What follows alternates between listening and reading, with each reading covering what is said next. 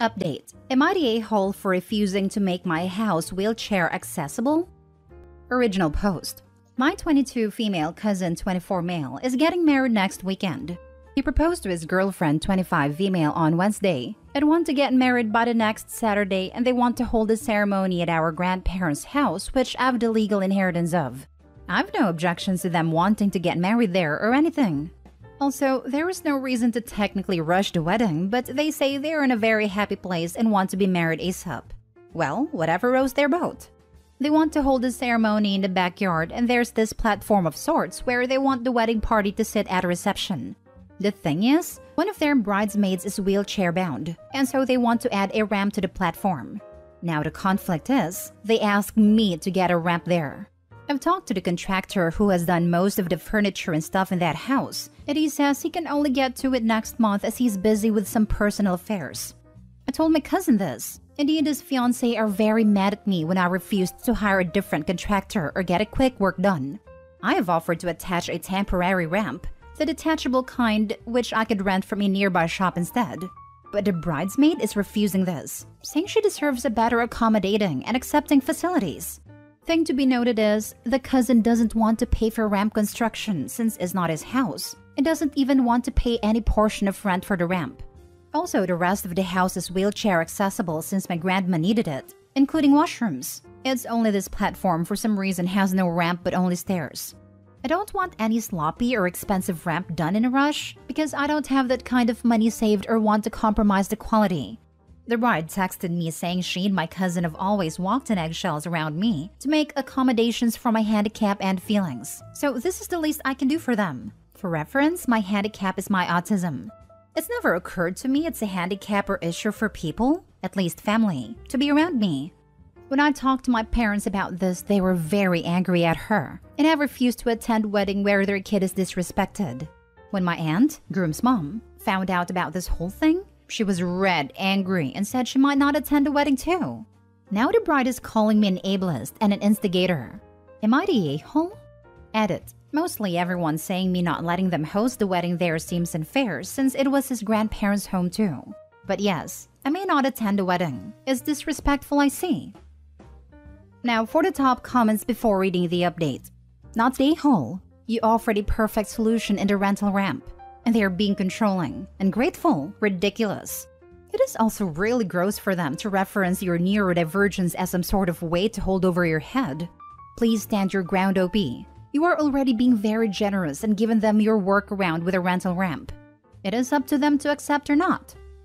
Also, there must be public parks locally that already are accessible, so they could have their outdoor wedding in a park, and a reception in your backyard where access to the platform wouldn't be an issue. If you want to continue to host your cousin, I don't know if I would bend over backwards for someone being so rude and mean. Not the a-hole. Your house is not a wedding venue. It's your home. Any and all expenses for them using or modifying should first be approved by you and paid for by them. It's enough for a favor to let them use your home.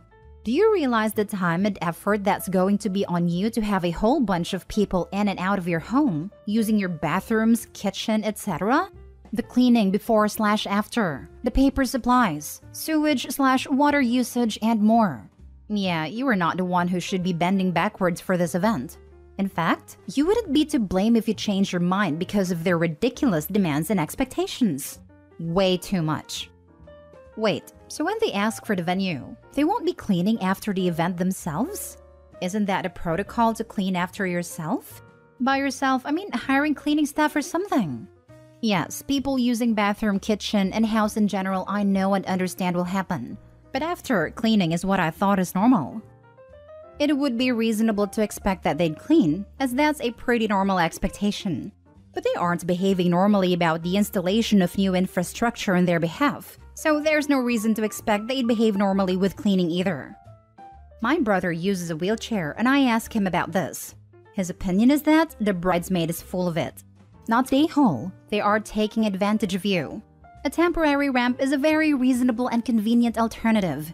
It's interesting that in this entirely wheelchair-accessible house they pick the most inconvenient spot and ask you to deal with it. You don't owe them your time, money, or house OP. It sounds like someone is salty you inherited a house from your grandma. Your parents need to do a bit more to support you. They clearly see what these people are doing and they need to step up and mediate things. Or find someone with a backbone in your family or community that will stand by your side. Thank your brother for me. Inheritance was really sort of our pick. Our grandparents asked who wanted what type of situation. He asked for the car. The house sort of went to me since I had no preferences. So being salty about his own preference seems illogical. And now for the update. Thank you everyone for all the comments and explanations. It really helped me understand the entirety of situation. Well, after reading all the comments, the general consensus was not to let them use my house for their wedding. And when I asked my parents about this, they wholeheartedly agreed.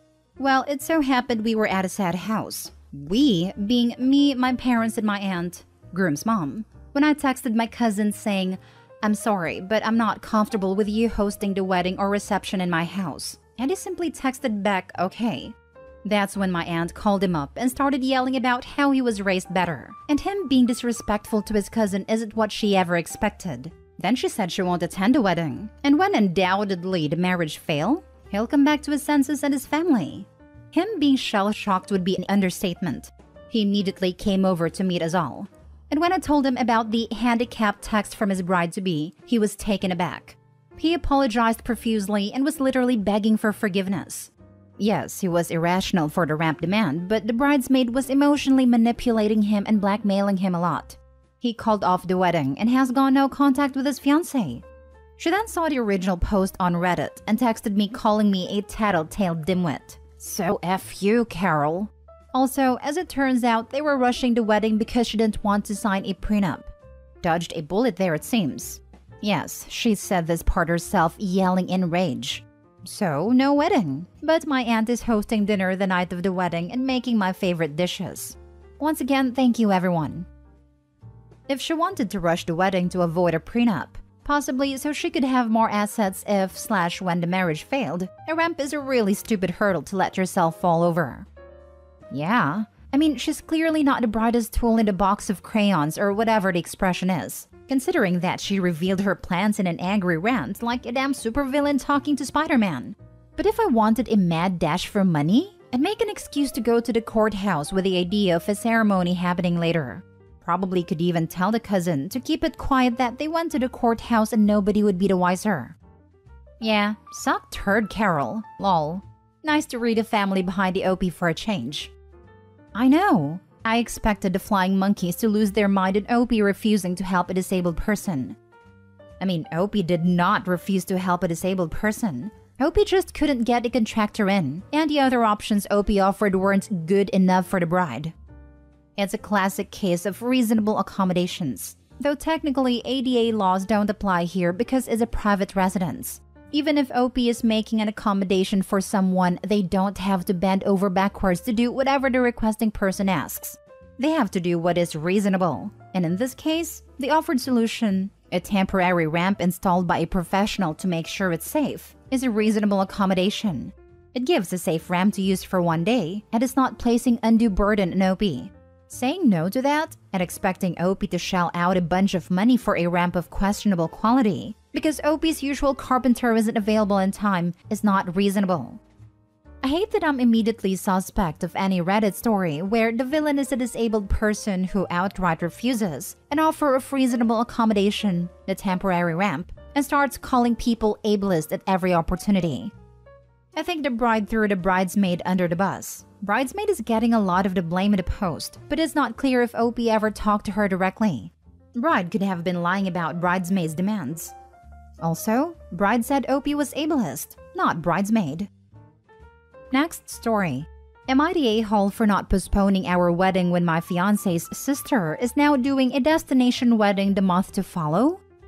My fiancé, male 26, and I, female 27, have been together for 6 years and got engaged in July. I have been waiting for this for years, and I've been over the moon these past couple months. Last week, his little sister, female 20, got engaged, so I planned a celebration dinner for their family to see them and express their happiness for them. When no one on his side even blinked when we got engaged or said congratulations, I wanted to do something so she felt special.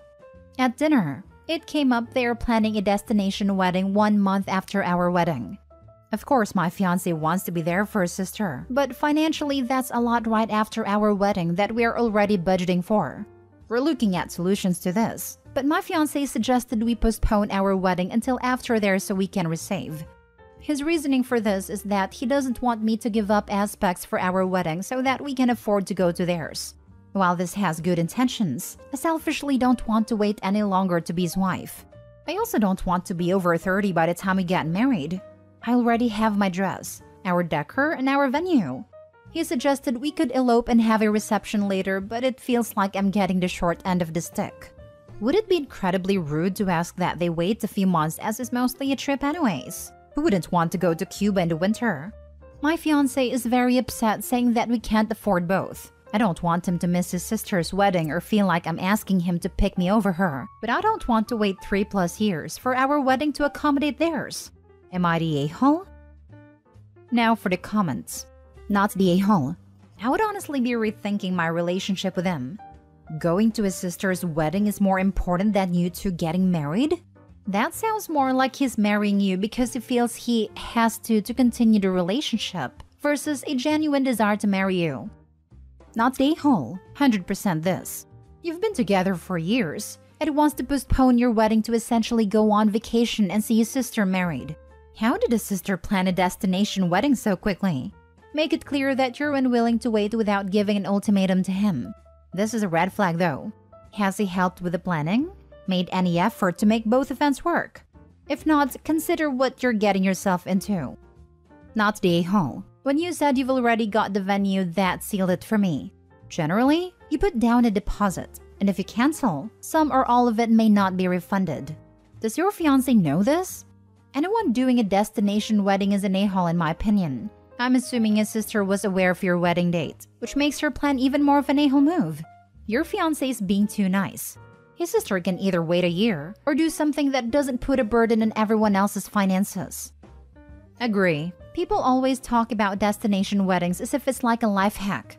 I've been told, if you want to save some money, just do a destination wedding. The people who actually matter will make it work, and everyone else won't come so you can cut down on a guest list. I feel it's asking a lot of those people who do actually matter. I think there are times and places for destination weddings, and I also understand the desire to do it. And don't fault anyone for having one. I just hate how it's turned into this wedding hack. That's basically the people who actually love you will just do whatever you ask them, so it's okay to take advantage of that. Not the a-hole, but don't bother asking them to change their date. Your problem lies at home. So he strung you along for 6 years and now thinks it's okay to delay another couple years? This isn't how it works if he's really into you and want to get married. She's a 20-year-old and is clearly choosing her event over yours. Nope. Last story. Am I the a-hole for not wanting to go to my brother's wedding because my stepson isn't invited? I, male 28, have been with my fiancé, female 30, for a year and a half. I have a stepson, 4, that I adore and treat as my own. My older brother's wedding is soon, and I was intending on going, but after I found out that my stepson was not invited, we started having issues. My brother explained that it's just the nature of the wedding they chose, which is child-free, but my fiancé was upset that this rule was forced on family as well. She got into arguments with my brother and his fiancé, and ended up deciding to not go to the wedding. As a result, I called my brother and told him I no longer want to come after what happened. He began arguing, saying my fiancé is the one being unreasonable, and now has convinced me to miss his wedding. I told him that this is just me supporting my family after the way he and his fiancé treated them. His fiancé said they don't owe us anything, and that this is a wedding rule that applied to everyone. I said, fine then, I'm not coming. My brother is angry, and my parents are calling me unreasonable for being willing to miss my only sibling's wedding, and basically let a woman I've only known for a year and a half drive a wedge between us. They said if I go through this, then I might lose my brother, who's my support and comfort forever, and so much damage and hurt will come out of this. I stopped responding to them, but members of extended family are saying that me and my fiancé are creating the problem by trying to control my brother's wedding. You're the a-hole. Welp, I'm sure your brother was going to find out how little you care about him sooner or later. I hope he remembers this and acts accordingly. You're the a-hole. Your stepson wasn't targeted. It's a child-free wedding. which is becoming more and more the norm given how some people allow their children to act. There was no logic to getting irritated that family children are not excluded from the rule. Since the majority of wedding guests are family, what is the point of making a wedding child-free, but then excluding almost all guests from the rule? That would make no sense. None. This had nothing to do with your stepson, but you and your fiancé try to make it personal. Since I cannot believe you found your fiancé's gaslighting, trying to pretend children of family should all be entitled to attend regardless of the rules. To be an actual legitimate argument, I can only assume that you chose to back up her ridiculous position to prove your loyalty to her and the boy, rather than actually believing she had any real leg to stand on. I'm glad your brother is finding out how quick you are willing to shank him to validate your position in your own relationship. You're the a-hole. Huge. It's not even his stepson. It's his fiancé's child. I like how she says she thought there would be an exception for family. You're not family yet. Everything about Opie and the significant other's attitude is wrong. You're the a-hole as well as your fiancé, who is an entitled, manipulative woman. I suspect that your brother will experience massive schadenfreude and the shenanigans that your future bridezilla will put if she is this entitled about a child-free wedding that, gasp, excludes a child. Not even a shade of gray. If the child were a teenager, then perhaps it might be different.